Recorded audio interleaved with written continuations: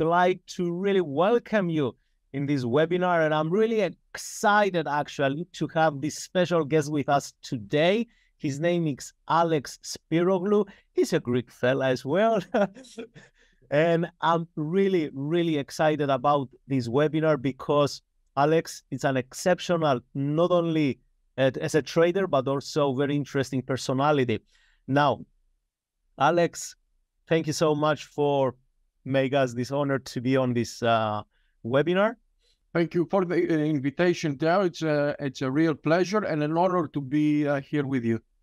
Thank you so much. So just allow me to make a brief introduction and introduce you to our guest. By the way, guys, please use the chat to communicate with us here.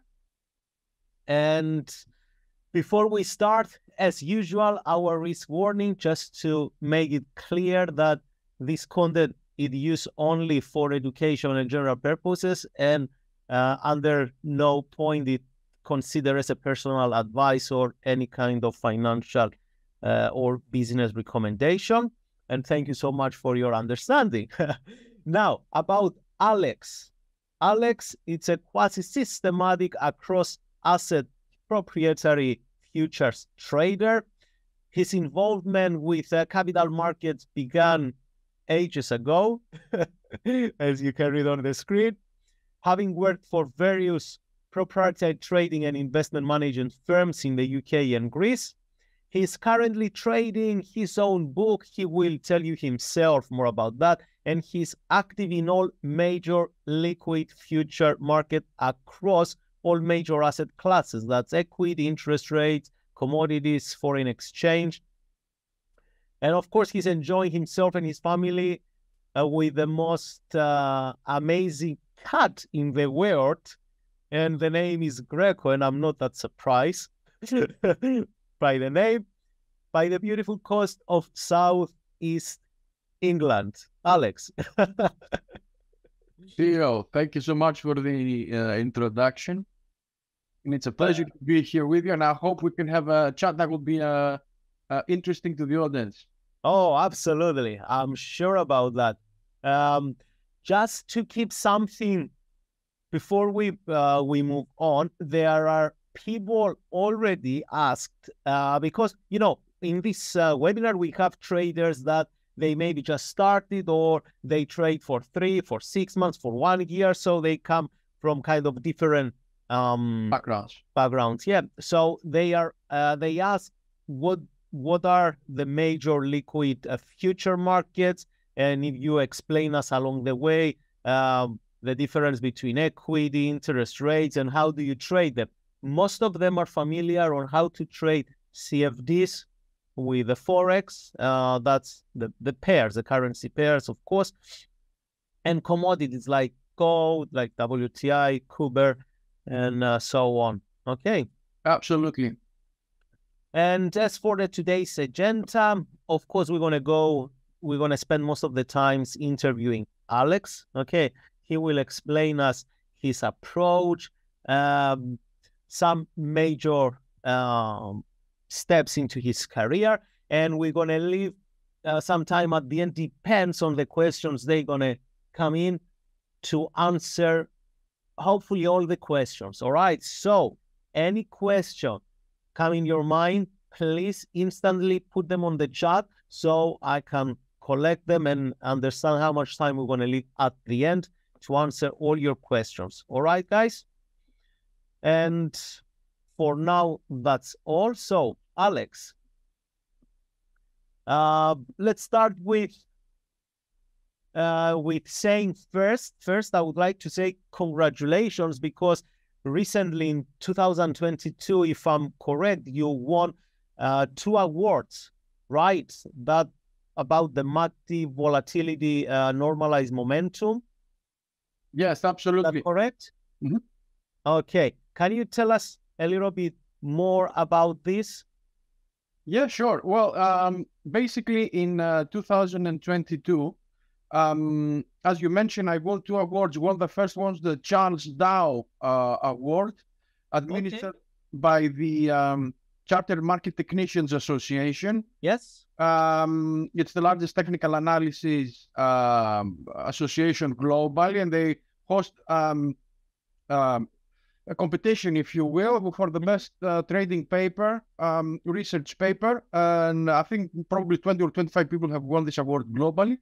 And I submitted the paper to them called MACTV, Volatility Normalized Momentum. Basically, I took the MACTV and I made some new techniques and tools on it.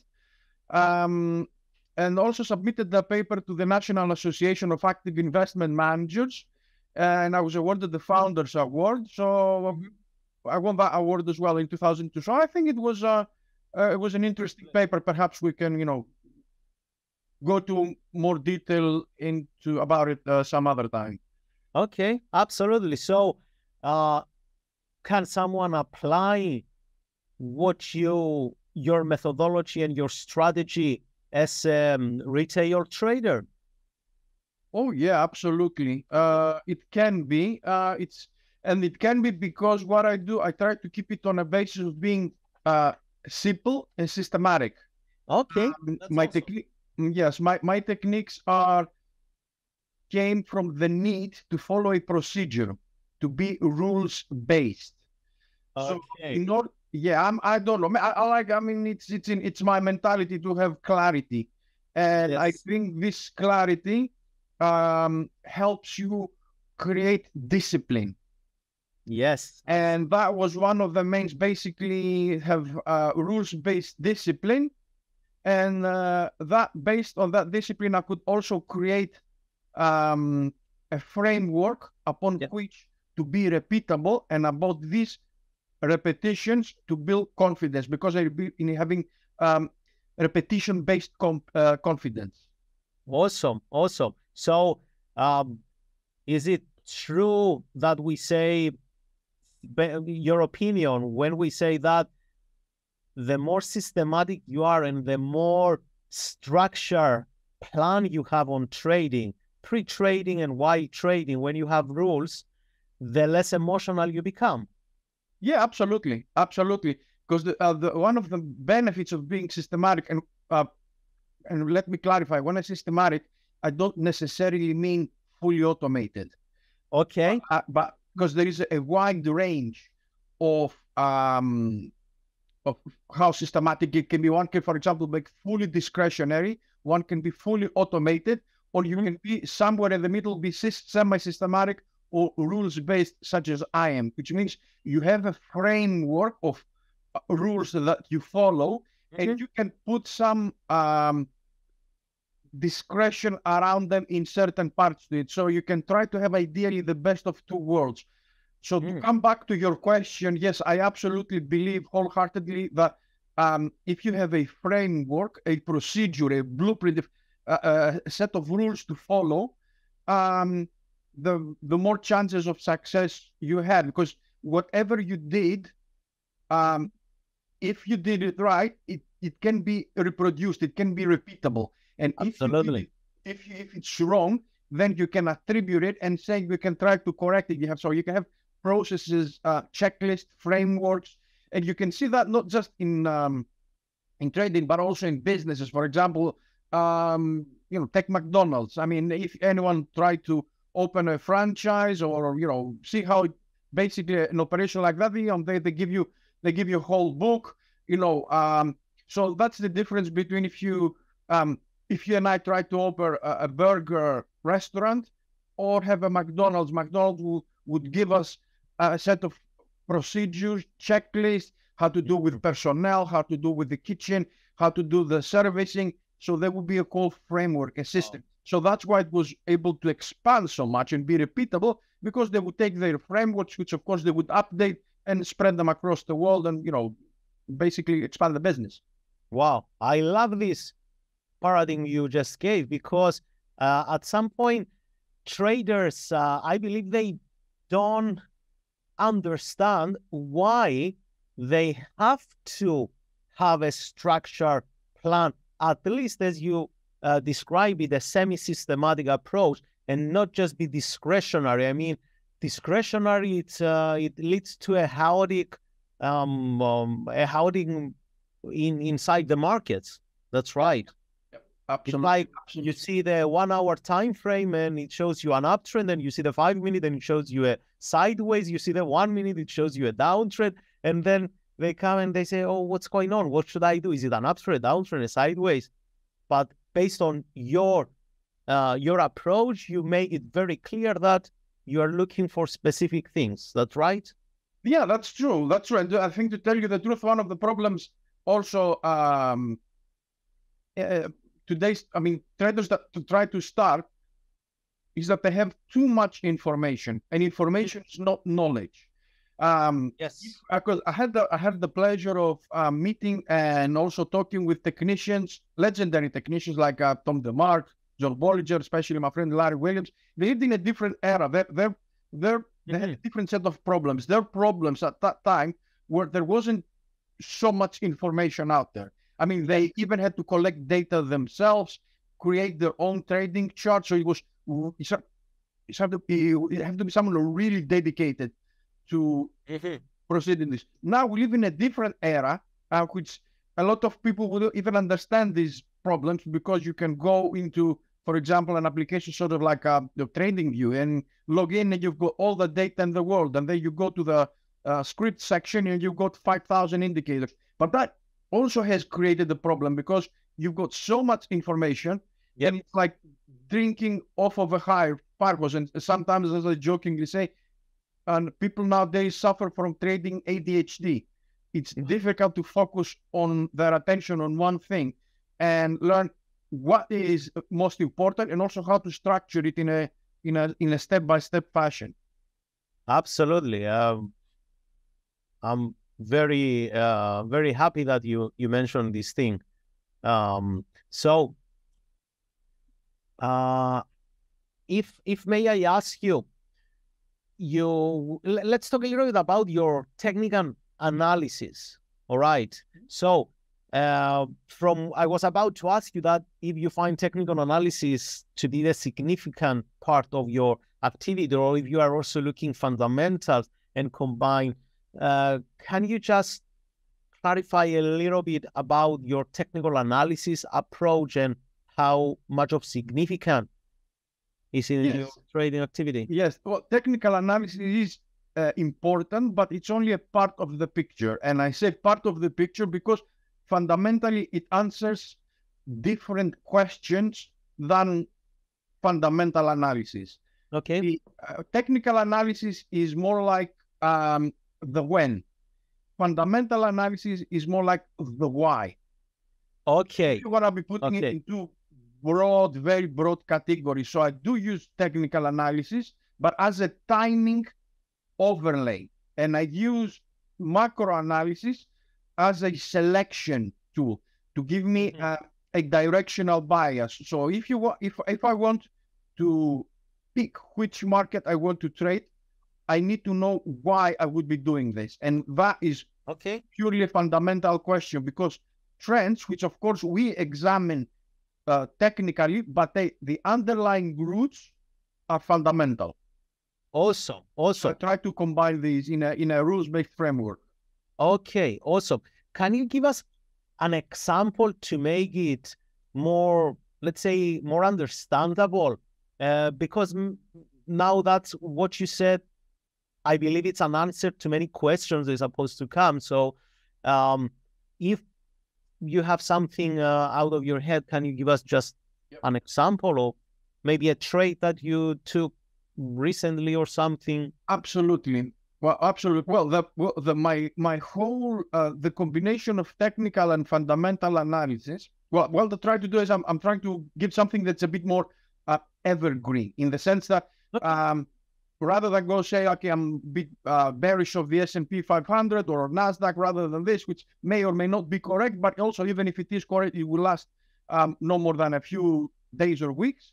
What I'll try to do is patch my general framework, which I'm more than happy for people to keep.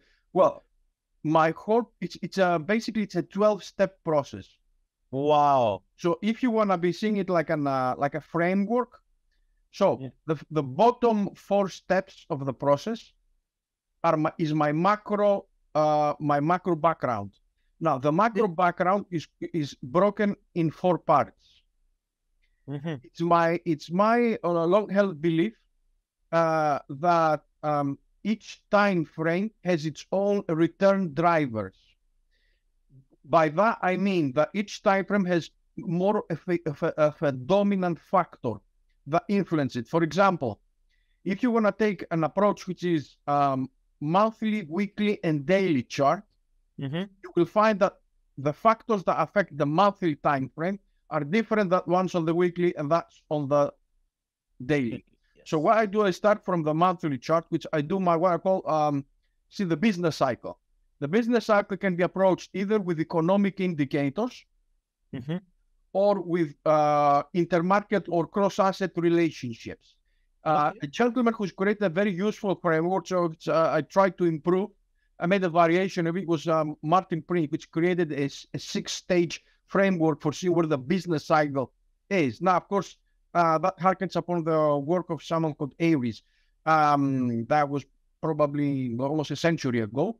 So that's the basic framework. You can also quantify economic indicators. For example, you can take inflation, do some mathematical, it doesn't have to do rigorous mathematical applications and see how much this affects the S&P 500 or equities in general, bond markets, commodities.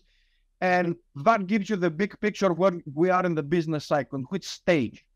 The second step is what I go into commitment of traders report. I'm not sure how many people are familiar with it. So just to go very briefly, basically commitment of traders report shows the amount of open interest that is open in each futures contract. And it breaks it down into what it's called the commercials. Commercials basically are the companies that have use the commodity for business purposes, either because they produce it or they use it. For example, crude oil, commercials would go under the category of drilling companies, mining companies, or it can be in the sense of an airline company who uses fuel as its main part of doing business. And by analyzing, and also you've got another type of large trader, and also you've got the non-commercials, which are basically funds, which by and large are trend following in nature. Now, these are the mechanisms. You've got the small speculators. So these categories also help you to get the big picture, what the smart money is going. They won't tell you what each firm individually does, but collectively. Now, that's the second step. Of course, I don't want to be oversimplifying it. In each step, there is a lot of things to be said, but I'm just giving you the basic framework. The third step is going into sentiment, and that's a very, very big part of analysis, showing and you can use surveys or positions to see how much institutionals or retail investors are feeling and what positions they take, because at the extremes they usually are very loaded.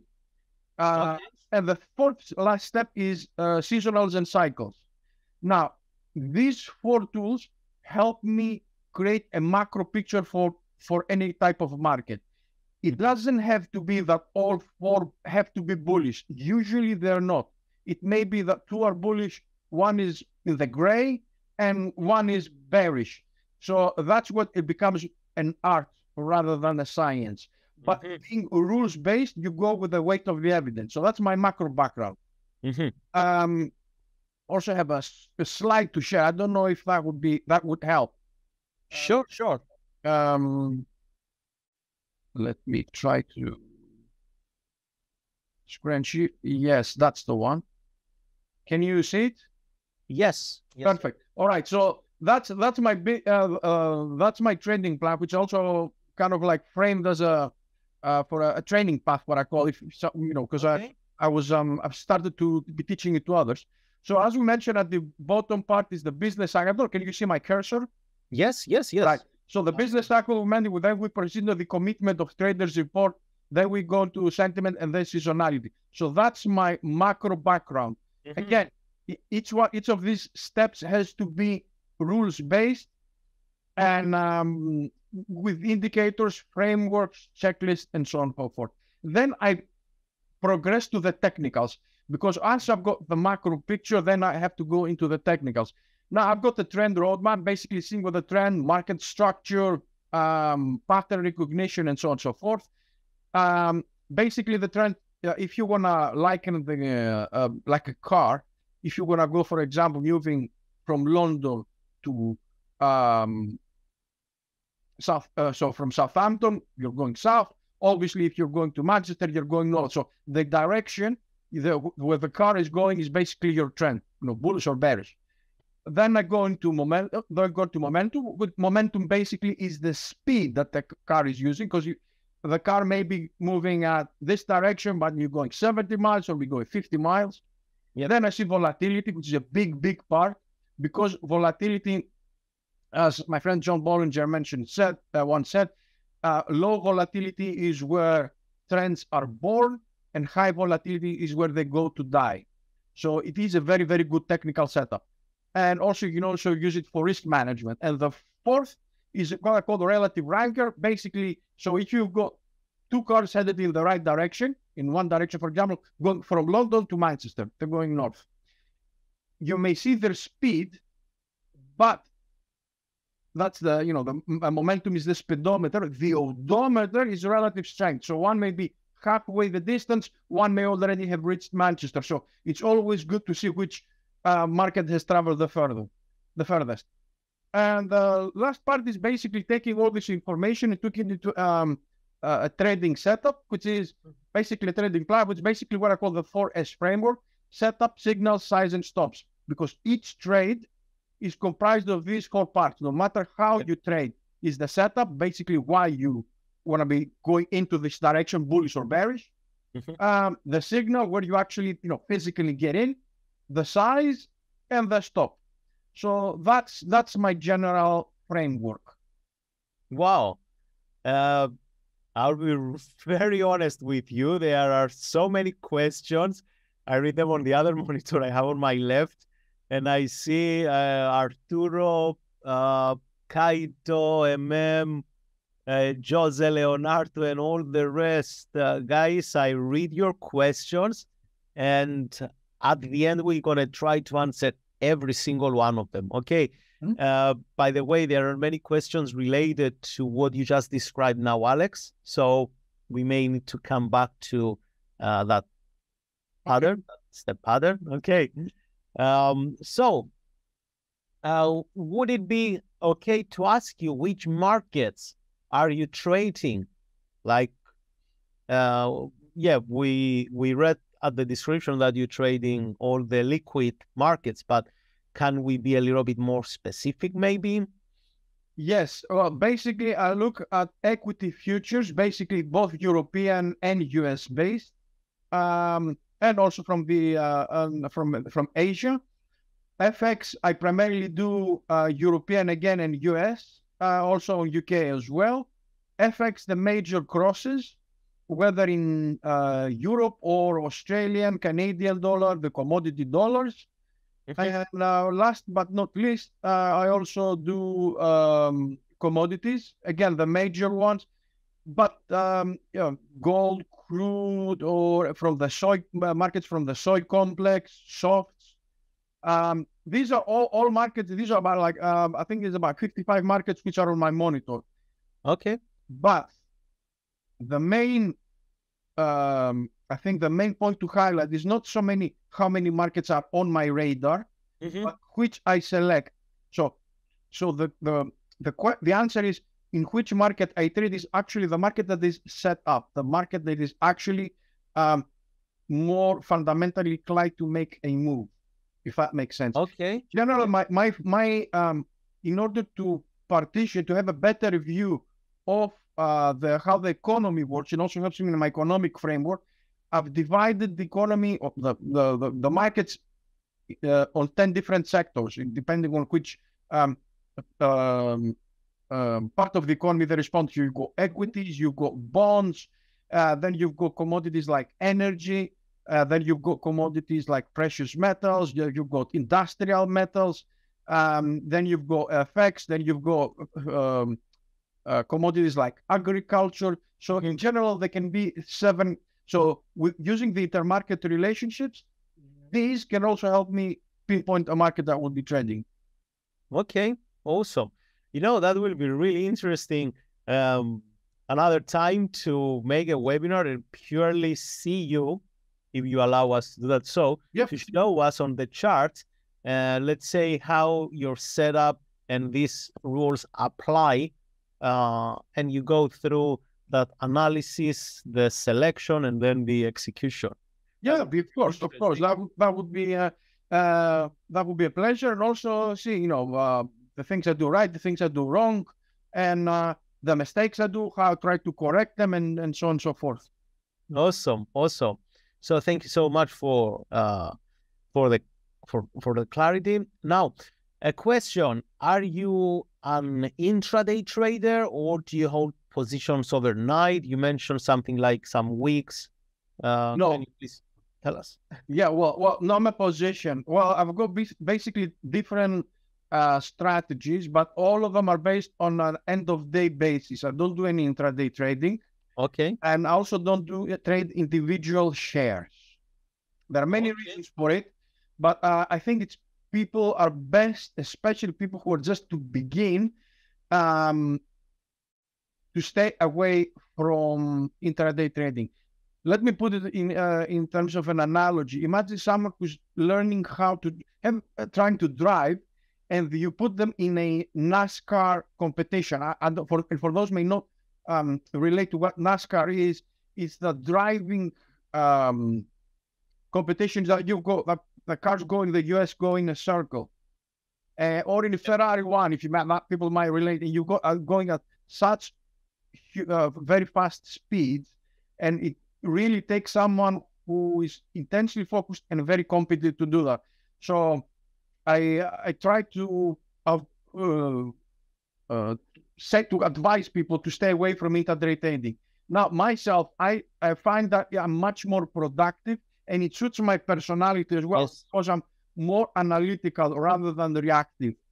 So that's my strong suit. So as a character, it suits me much better to do end of day, because I've got time in the world to see my data, think about it again.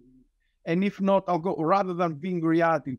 So it doesn't suit my character very well. But there are probably much better traders on an intraday basis than me. I'm sure there are. But so I try to pick where my strong characteristics are as a personality are, stick with them, try to leverage them. Okay, that's brilliant. That's brilliant, because I think, and we can discuss on that, many traders, they start trading and they think, and in my opinion, that's not the right mindset, but they think that intraday trading, it's going to create profits and help the account to accumulate faster. Yeah, you get to, basically the idea with intraday trading is that you can spin the wheel more often. But the thing is, I mean, basically wealth is created by taking small positions and holding them for a larger time. Now, when I say larger, my usual holding time frame is anything from 3 to 5 days. Okay. So you can see it's short term. It is short term, but usually 3 to 4, maximum 5. Now, there are some other strategies. Of course, if it goes my way, I may hold for 10 to 15 days. But these are my my long-term positions. So you would classify me as a short-term trader, but not an intraday trader. Okay. The problem with intraday trading is you try to capitalize on the quick reinvestment of your profits, and that's the appeal of it. That you can, like I mentioned before, you can spin the wheel more often. But the issue is that you've got a host of problems, like costs, noise, and so on and so forth. There are a lot of challenges with intraday trading. Plus, it gives people the illusion that because you can trade on a smaller time frame, that you can keep your stops closer and thus have a trade more contracts or a bigger position if we're talking about CFDs. Yes. Yes. And that appeals to the wrong type of people, which is undercapitalized traders. So they say, we've got a small pot, I can't have big stops, so how can I make my stops smaller? I go to a smaller time frame because that will suit my portfolio. But you shouldn't be picking your time frame based on your portfolio, but rather your skill set. Exactly. And I like when you make it clear that the way you approach the market, it's how it suits your personality and how you can, I think many traders, they make the mistake to try to fit themselves into the market instead of fit the market based on who they are as traders, as characters, and so on. I don't know if you agree with that. Absolutely. No, I think you've hit the nail on the head. It's, well, basically, as part of your journey to learn and evolve, someone has to first do self-awareness. Actually, to tell you that there are five stages to trader development. I call this they form the acronym S.M.A.R.T. All right. Okay. So the first stage of trader, and it's an acronym. That's why I call the five S.M.A.R.T stages of trader development. The first stage is self-awareness. Mm-hmm. Right. So part of that self-awareness you have to is, realizing what it takes to learn and, things about your character and how this will come later on, part of the market. Yep. The second is market knowledge. So first is learning about yourself. Second is learning about markets. Markets, of course, technicals and fundamentals, what I've shown you before this learning path. Yep. The third one is called an action plan, basically taking these and forming it into a concrete process. Mm-hmm. The fourth stage, the R of the S.M.A.R.T, is repeat and review. And that is probably the most neglected part of the learning process. I couldn't agree more with you on that. Yeah, everyone is so focused on the wiggles and waggles of technical analysis, the new indicators, and I'm not saying it in a dismissive way, because myself, I've got a couple of awards having created a new indicator, but I'm just telling you that if you go past that, in order to reach a performance or high performance, however you want to call it, you have to go into learning how to repeat and review your own trades. And the fifth stage is actually the trading stage, and only then you become a trader. Now, most of the people that I have seen from the non-professional community hardly make it past stage 1 or stage 2, very, very, very rarely. So that's why you end up with what they call rule of 90. 90% of traders losing 90% of the money in 90 days. Okay. Exactly. So let's go back to your trading setups and your trading. Let's use the leftover time, because I see many questions, and I think we will need about maybe 10 minutes to go through all these questions, if not more. So let's go back to your trading. All right. I have a question for you. Most of that it's been answered, but can you give us an example of what an ideal setup may look like, if it's easy for you to do it? Yeah, absolutely. Absolutely. Yeah, we'd glad to. Because I think that sorry to interrupt you, that many traders here, they based on the questions they ask, I realize they want to understand. Okay, I'll visualize it. Basically, if I understand from where because you're reading the questions, obviously, I would say they probably need to visualize it. And the good thing about technical analysis and markets is it's very visual. But unfortunately, since this is an interview, I haven't come prepared. Just the slide I've shown you. Yes. Well, basically, the ideal trade, for example. Okay, let me give an example. So I start off from the weekly chart, and I don't look at technical analysis at all. So take, for example, a market that is set up. For example, take like crude oil. Okay. Right now, all right? So what I would do is I would plot crude oil. Now sorry to interrupt. There are two ways to do it. Either on an individual market basis, if you want to check a market, or have scanners that give you the criteria and check all markets. So let's take the first scenario where we check a market individually. So what I do is go to the weekly chart. All yes. Right? Of course, the first part is seeing the business cycle. Now, I go to the weekly chart and put on the commitment of traders report. And okay. Either the raw data of the commitment of traders report and also indicators. And from that, trying to understand whether there is commercial buying or commercial selling, and if it has reached a point where potentially it can start becoming too much. So, for example, crude oil, it's under heavy accumulation. Yeah. But that is not a timing tool. It's not something that I will use and say, okay, this is it, get in. The second step is check the check, of course, my intermarket relationships, and all. Then the second step is to see sentiment. Now, is crude oil sentiment bearish enough to say that that it might warrant a reversal of the trend? Now, why is market sentiment so important? It is very important because if there is too much sentiment in one particular direction, it means that everyone is invested in this particular trend. And that makes it very susceptible to a reversal. Yes. And also the fourth part is to see if historically the market is up to making a change in trend or a continuation of its existing trend this time of the year. By that, I mean seasonality.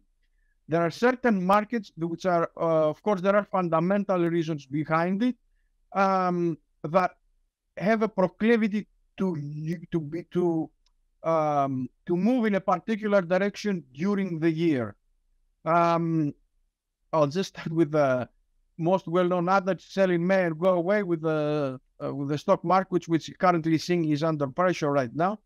But there are, more importantly, especially in natural resource markets, in commodity markets, and also in bond markets, and in FX, there are seasonal. So that's also another factor to look at. And so once I've done this, then I go into the technicals. Okay. All these I mentioned are purely on the weekly chart. Now I may check with the only exceptions, I may see that the seasonals on a daily chart as well, but I'm not doing any technical analysis at all. Of course, I'm using charts, but I'm using macro information.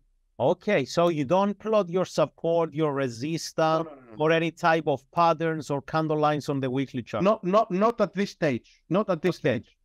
The first thing I want to check is my macro, because macros move trend. And what I want to be doing is aligning myself with a trend, with the smart money, the big picture. This is I think this the biggest thing one can do to help themselves regarding having good entries is aligning yourself with the trend from a technical point of view, and also from a macro. And also help yourself with and then I'll come in with timing. Okay, so after that, you go, I assume, to the daily chart to look for execution and technical analysis? Yep, absolutely. Then I go into technical analysis. For example, if I see a market is fundamentally driven for a bullish move, then I will go to technicals and see what's the picture there. Now, the first thing I will see is what I call market structure. Market structure is a combination of trend and pattern recognition. Now, the trend itself has 8 distinct different stages. Yep. Because in each time frame, for example, take the daily chart, but you can do it on the intraday chart, monthly, it doesn't matter. So, for example, let's look at the daily chart. Yep. You've got long-term, medium, and short-term trends. Yep.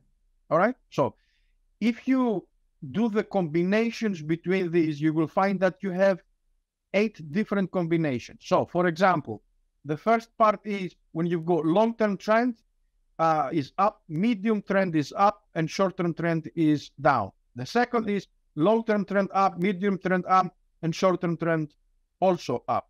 So if you do these combinations, you can get like a sine wave. And based on this, I can pigeonhole the market and say it's in stage 1, 2, 3, 4. Once I've done that, I try to see the patterns using swing charts. Now, they sometimes also referred by zigzag. The zigzag, okay. When basically it's a way to isolate local maximum and minimum points and see okay. Do pattern recognition in these. There are a lot of ways to do it. So you are using the line charts. Are you referring to the line charts? Yes, exactly. So, for example, sometimes people call it a zigzag line, but these zigzags you can call pattern recognition for it. And I love talking about this, but I don't want to be going too many details. All right, let me put another way. If you take the last 5 swing points, so you have a swing high, swing low, swing high, swing low. You take 5 different points. There is a finite number of combinations you can have. Now, this is based on the work of Admiral. There's a finite number of combinations you can have. Based on these combinations, you can start studying the performance of the market. So if it has a high, low, or it has a higher low, lower high. So there is a way you can actually study market structure, pattern structure, in a very quantified way. I'm not talking about Elliott waves. I'm not talking about Gartley patterns. I'm just, I'm talking about something that's very science-based. Wow. And once that's my market structure. Once I've got that, then I go to momentum. And my tool of choice is the MACDV. Like I mentioned, that I got the 2 awards for. And then I see momentum, whether the market basically is going fast, whether it's going slow. There are 8 stages in the momentum life cycle, again, which means that everything is very systematic, very, if someone understands the methodology, which is not that difficult, the difficult part is applying it. Yeah. So it's not information, it's the implementation that is difficult. But this starting point is to give a framework. So I don't know how many participants there are in the webinar right now, but ideally, if everyone has studied, everyone should come up with the same different answer on what the market is doing. Okay, that's really interesting. So it's like, if it's either it's there or not. Yes, there are of course discretionary parts to it, whether you will take the trade, whether it's because you can go into procedure what I call trade grade, and not all trades are created the same. For example, going back to the market structure, if for example the long-term trend is down, medium trend is down, then you see the short-term trend going up. That's a different risk profile of a trade than a trade that has long-term trend up, medium trend up, but short-term trend down. Basically, it's a retracement. So you may have good macro on both, but this is different because it's got the trend with it. So it has a different trade grade, to put it this way. Okay. Yep. Understand. And just for people, maybe they are not familiar with the Dow theory. And when we talk about long-term, intermediate term, or near-term trend, can you clarify what sort of time horizon you consider? Yes, that's a good question. Well, basically, each time frame has 3 different trends in it. And when I say trends, I don't mean 5-minute chart, 10-minute chart, or the hourly chart. Let's just focus on one particular time frame. That can be the 5-minute chart, or it can be the daily or the monthly. It doesn't really matter. So let's focus on my operative, the daily chart now. The daily chart, you can have short-term swings, you can have intermediate-term swings, which are comprised of short-term swings, and then you can have a long-term swing, which comprised both of the intermediate and the short term. So these are the long, intermediate, and short term trends within this particular time frame. And you can take this structure and apply it to other time frames as well. But I'm just giving you the example of how it works in one particular time frame. Now, 3 time frames, 8 different combinations. Yes, yes, absolutely. It's really, really interesting what you described so far. And I'm sure in the next webinars, we're going to try to go through some chart analysis so you can show us a bit more of your trading setups. We have about 5 minutes left before we start with the question. So let's talk a little bit about smart trader systems. You are the owner of the smart trader system, right? Yep, absolutely. Can you let us know what is it about and how a retail trader can use it? Yes, absolutely. Well, basically, I will be launching the service, the company, in a little while. But these techniques have been in existence for many years. Well, my primary focus will be institutional investors, but I will be also open to private investors as well. Now, smart trader systems, as I mentioned, to understand the name and what it actually means, SMART is because it's an acronym from the 5 stages of trader development, and it focuses on training, support, and development. All right. Okay. But each of these has to be systematized. So the training has to come from a very particular training path, which I showed you before. The support also has to be systematized. There has to be structures and procedures in the terms of, for example, like trader drills, or it has to be Q&As, or it has to be, there are certain panels that someone has to follow in order to progress from one module to the next.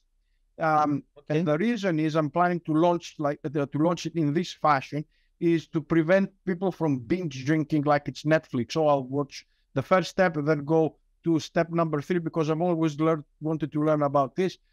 Step 9 seems also very interesting. No, it has to be learned in a particular order. And of course, development is because once you've got that and then you go into live markets and then you try to gain some confidence over time, and I'm talking about probably more than a year after having learned the basics, you want to be adding tools to your enhancing your skill set.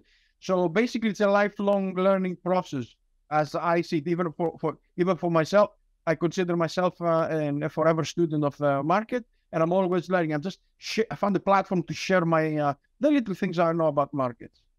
Awesome. I will share on the chat box later your website so people can find you and see what this is about. Although we have to let people know that it's under development right now, so there are no information. It's just for their reference to keep it and come back to it when it's ready.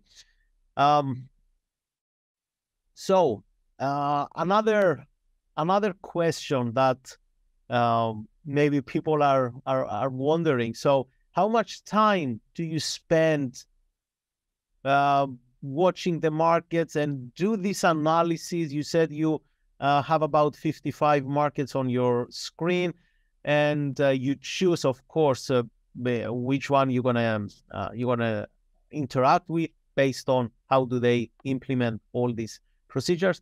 How much time does it take you to go through on a daily basis to scan the markets and see if you can find your setups?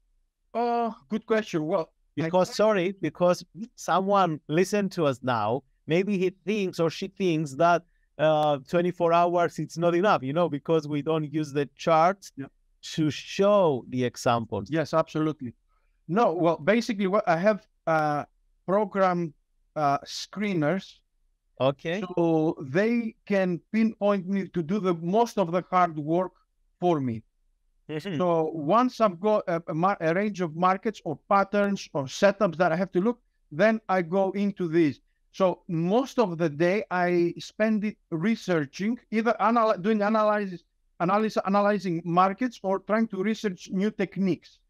I can tell you that probably the smallest part of my day is actually trading, just trade entries. Because once I find something, I go into my broker and then insert my orders, which are usually limit buy, limit sell orders, and then market orders to get out. So the execution part is really, it doesn't take me more than a few minutes.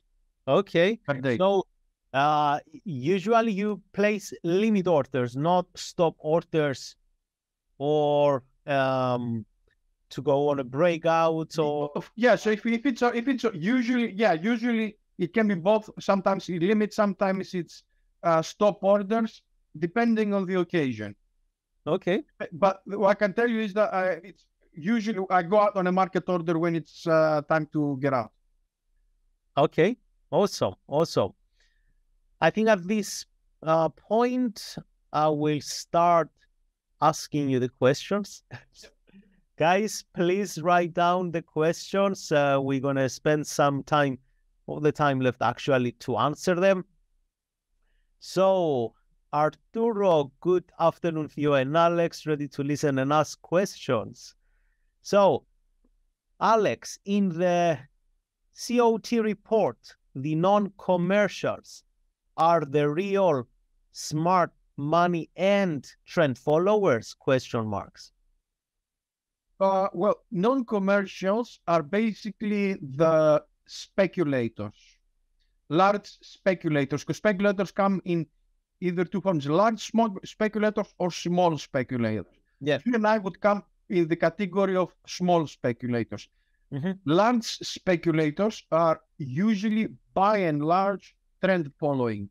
So they do not follow, they follow trends. They don't do too much macro analysis. So I'm not sure if they can be classified smart in the sense that they have some kind of superior forecasting power, but they are smart in other ways, in the sense that they diversify across portfolio, across markets. They may diversify across time frames, so they have very smart position sizing, portfolio construction techniques. So their smartness in anyone else. So, but their trade entry is, I would say, sometimes it can be classified as ridiculously simple. It can be even something as simple as a moving average breakout. But how they do it is it's different. I mean, they at these levels they don't so much fuss about the entries, but so much the position management, portfolio construction, and so forth. Awesome. Another question from Kaido. What kind of strategies would you recommend it for beginner trader? Which technical instruments? RSI, MACD, ATR, etc. Right. There are what kind of parts of it? Yeah. Which kind of strategy would you recommend? Well, basically there are 4 types of strategies, what they call the 4R framework. And usually for beginners, in order to build capital, and more importantly, not just financial capital, but also emotional capital, I would recommend to start with strategies that have a higher probability of success. For example, something like trading pullbacks. Now, because that will help them both emotionally and financially. Now, different strategies have different risk-reward profiles. Coming back to the previous question, trying to tie it up with this one, trend following, which is not what non-commercial large traders do, has a completely different risk-reward to a retrace, someone who trades pullbacks. Trend following has a very low success rate, no more than 30, 35, 40% at the best. But when they catch a move, it goes really their way. I don't think a beginner or any retail trader can have the emotional capital to sustain being wrong 60 or 70% of the time. So they need something, a different strategy. Now, so I would suggest that someone starts with simple strategies like, trading pullbacks. But the important point is not just that someone would trade a simple strategy like that, but also to trade it on a demo account. I know this is not what people would like to hear, and some may dismiss it as not being the real thing. My reply to that would be, you get 80% of the experience with 0% of the risk. Mm-hmm. So it's not just what strategy to trade, but more importantly, how to trade it in the sense of a demo account. And of course, you also need someone to tell you what you did wrong. You may read it in a book, but page 58 will not tell you what you did wrong. You need the critical feedback. Mm-hmm. That would be that would be my answer. And of course, also combine it with fundamentals and so on and so forth. Now, I think there was another question, which technical instruments? Yes. Right. Now, I think, to tell you the truth, the landscape of technical analysis, there are probably more indicators than traders. Yeah. The problem is how to correctly create, and I'll use a Greek word, a taxonomy or a classification of where each tool comes in. And that's where my MarketDV came in, by observing at least as far as momentum is concerned, the indicators you use. So you have one indicator for trend, I use swing charts. For momentum, I use the MarketDV and the histogram. For volatility, I have volatility valuation. I have my own set of tools. You can also use, of course, Bollinger Bands. You can use average to range. And then you've got also relative ranking. There are many tools to use. But the important thing is to understand is use one tool for each type of job you're doing. I see many chart analysts go like, oh, that's someone's loser, in the sense that they use the RSI, and then on top the stochastic oscillator, and then the CCI. Guys, they're all singing the same song. They're all saying the same thing. There's absolutely no difference in using one. Use just one and learn how to use it properly. You know what? I'm sure the people, they're gonna have they're gonna give a gift to themselves, not only to be here, but to rewatch what you said on this webinar. And thank you so much for bringing so much value, because you speak from absolute experience and everyone can feel that. Okay, so that's I just want to be, basically I want to be sharing what I have done. There's no I don't lose anything by just sharing what I've learned, the little things I know about markets. Guys, there are so many questions. Let's try to answer as many as possible. So let's move on. Where can we, very fast, where can we get the business cycle, sentiment, and seasonality data or charts? Thank you. Well, I have created templates which I will be bringing onto TradingView very soon. So you can program them yourselves, of course, depending on the indicator. Commitment of Traders report, it's freely available. You can get it on the CFTC website. Business cycle, of course, it depends on how you define the business cycle. I've used a framework, pre-existing framework, which I've tried to improve.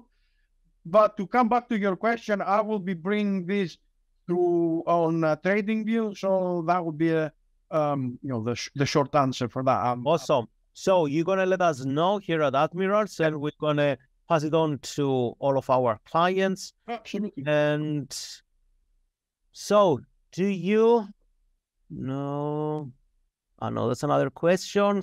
So do you trade on TradingView or MetaTrader? Question mark. I don't know. Well, or in none of them. None of them. Let's just put it this way, because I trade with none of them. I think TradingView it's a very good platform for charting. I don't use it for trade. I use a different platform. Admiral is also a very good broker, so I think it's a quite reputable and people can stick with it. Okay, awesome. Thank you so much. How do you determine the strongest and the weakest asset class? Can you show us an example? Yeah, relative strength. Yeah, there are many ways to do it. Each one has its pros and cons. You can use one way to use it, for example, to see what the strongest asset class. Okay, I'll give you a very innovative use of how you can use it. Not many people use it. I'm just saying the best, but one is, for example, because it's a very easily accessible tool. You can use the RSI. We use a setting of a very long-term one, like RSI 100. See which market has the highest trading. Another one would be, which I prefer is even much better, use a volatility normalized rate of change, which basically see what is the rate of change of a market in a particular time frame, say a rate of change like 250. And then normalize it by its volatility. Or you can use my own relative ranker, which I will bring in fourth, which tries to combine many pieces under one indicator. I hope I've given any of these three solutions that you can use. There are many more you can use. I mean, it's I think the main important thing is to stick with one and also learn its ins and outs. Okay, because time really presses us, but Alex, honestly, these are very interesting questions. So let's see if we can answer all of them. Do you use smart money concept in your trading, and what do you think about this approach? Like the smart money concept we see on the YouTube, like people, they come with order blocks and try to find the candlesticks. Smart money concept, I'm not sure. Candlesticks, I do not use. I think they are very abused as a technique. It's basically, if you go back to the training path, it's at the top of it. Candlesticks come at the very top, which is an entry technique. It's not the setup technique. It's not something that will. It's just for signal generation. So I think people abuse candlesticks in the sense that, oh, this XYZ pattern has appeared. Can I, I'll take the trade just because. No, that's just telling you to go away. But you have to look at the underlying structure. If I understand the question correctly, because I'm not familiar with what is the definition of smart money concept. Maybe it is something that I know that goes by a different name. Exactly. So pretty much the way they present it on the YouTube, as far as I investigated a little bit about this, is they use order blocks. Like there is an impulse, there is a trend, and they take the last candle prior to the trend, and let's say that's hides the highest amount of orders, and then they scale down to the time frames in 1 minute, 30 seconds, and so on, and try to find accurate entry points with tight stop. Yeah, well, the thing is, if my advice with this one would be the same, I would use for my material as well. Test it. Yep, exactly. Trust but verify. So if you have a technique that you seem kind of makes logic, and I'm just telling from experience, a lot of things that I thought made logic, but they were practically useless. Test it. I think that's the best thing. You back test them basically, because A, you will learn if they work, and B, you will learn how well they work, and also in which market they work. Yeah, because you may have the same pattern, the same system, the same setup applied across each different market, and you will find that in some it works and some it doesn't, and some it works really well, and some it works in a mediocre way. So that's why I prefer the semi-systematic framework. Okay. So coming back to the smart money concept, back test it and see if it works. Don't take my word or anyone else's word. Okay, awesome. So how many trades do you take on a weekly basis? On a weekly, none. You weekly time frame or not the weekly time frame? No, right. Well, it depends on how many markets are set up. Usually I would say probably 2 or 3, sometimes 5, but I think that's it. I'm not hugely active because I really wait for the market to set up. So that would be the number of trades I took on a weekly basis. What are the most, we have, I think, another 6 minutes left. What are the 4 or 5 most important intermarket ratios like PSY and TL equities and bonds? That's a very interesting We can question. answer it very fast because I want to go to more questions. Yeah. Well, the 4 more interesting. I like that the frame did the 4. All right. Well, it depends on which is the market in question, because different markets have different intermarket relations which are more prominent. For example, for gold, there are different intermarket relationships. So you have to look at the dollar a lot. Also, you have to look at real interest rates, which is inflation adjusted. That's not just nominal. That's also a very big return driver for gold. When these go negative, then you go gold, which is in a better position.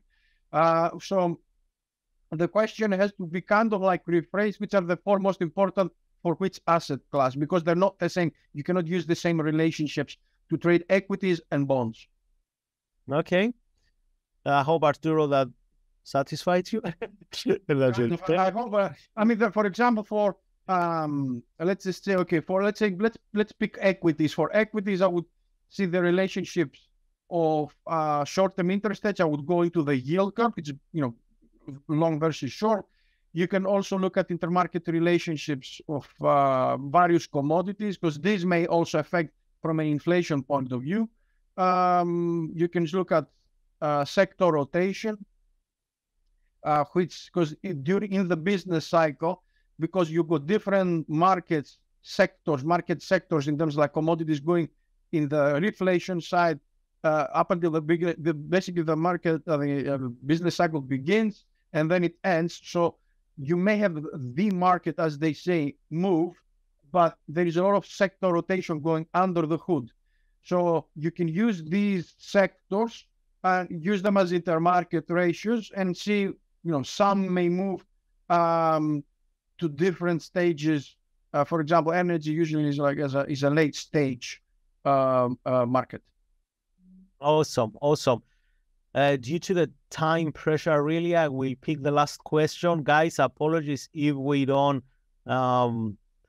answer your question, but we really appreciate that you have that enormous interest, and I'm sure Alex will be with us for more sessions, of course, more market analysis. So the last question, what will be a realistic daily or monthly target? Let's say that monthly target, because you are not an intraday trader, so we're not going to have a daily target, right?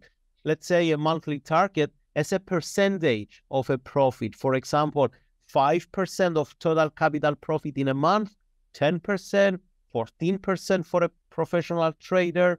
You mean you mean from a performance point? That's what I understand. Yeah, as a profit. So what will be the realistic monthly target in terms of percentage? Well, my first target is not to lose my money. That's my first target. Yeah.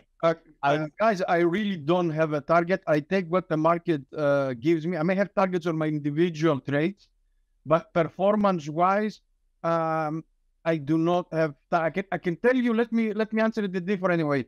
Maybe you go for 2-to-1 or 3-to-1, 1-to-1. Why you trade? So all right. So we're going on a trade by trade basis.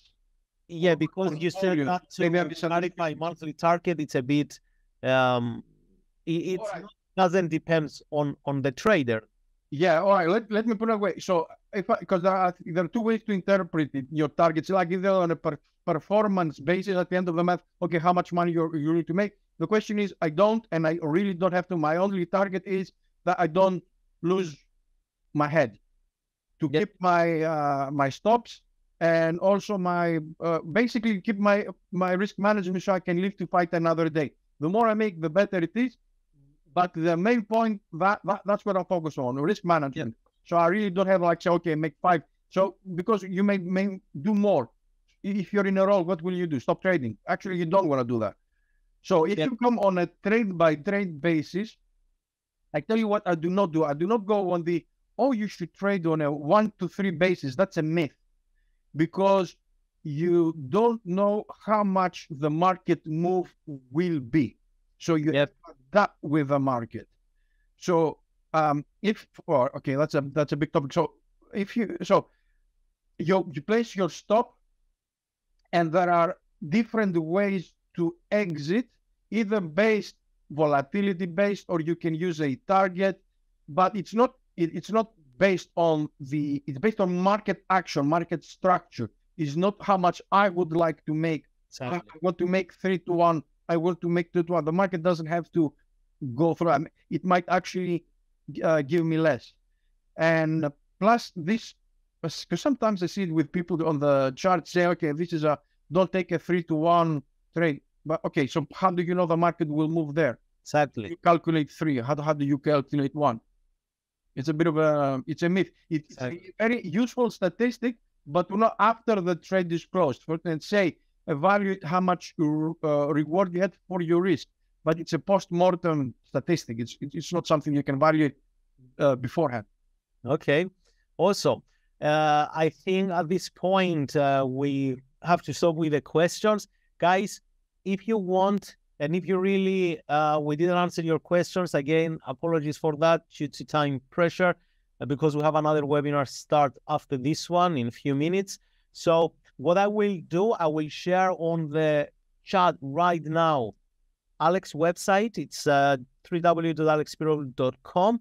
You will see that the website is under construction, so be patient. I don't know, Alex, if it's there is a subscribe I can see here, so maybe they can subscribe and they can get information. Absolutely. If they want to join, they become on the waiting list. I'm not going to be spamming or anyone like that. Okay, awesome. Basically, just get on the announcement list. Okay, awesome. So, ladies and gentlemen, Alex, it was really a privilege and honor to have you on the webinar today. I'm sure every one of us found this extremely valuable and satisfied. Already very positive feedbacks from people they watched the webinar. Feel free to leave your comments after we stop the webinar. Of course, every feedback is anonymous, so don't worry about that. Now, again, one more time, Alex, really thank you so much for your time and for your valuable knowledge and information that you shared with us.